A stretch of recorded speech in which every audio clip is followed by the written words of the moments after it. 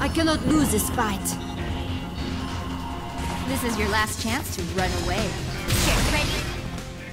What's up guys, this is Force of Nature coming to you with an update. DOA6 is around 10 weeks old now, and I'm just wondering, how are your guys' DOA journey going? Like basically down in the comments below, just let me know, what do you like most about DOA, or like what are you most passionate about with regards to DOA?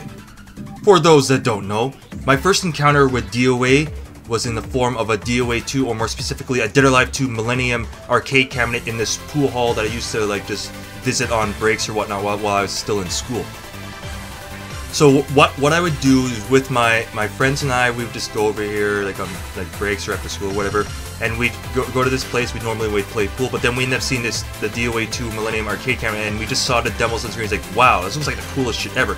So we just ended up just playing it. So we played like Jan Lee, Zach, tried out like Tina, Kasumi, Ayane, you name it. I mean, we were having a freaking blast with the game. I mean, just like knocking people off the amazing multi-tiered stages, or just blasting people into walls, danger zones. I mean, this was like the sickest shit we have ever seen.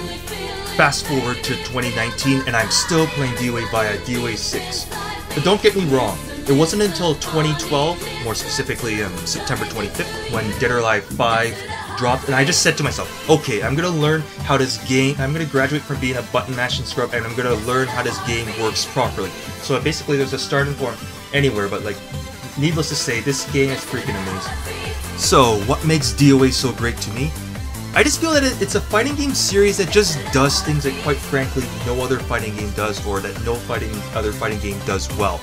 I mean, just the amazing, large, interactive, just visually, aesthetically pleasing stages. I mean, the multiple kind of like environmental interactions, basically being able to just like kind of free roam. Like, I mean, you're basically kind of like almost simulating like a kind of like a cinematic movie fight, which is pretty awesome. And the game does this while looking absolutely gorgeous while doing all that. Alright guys, that's it for now. Once again, leave down a comment down below telling me why DOA is so great to you.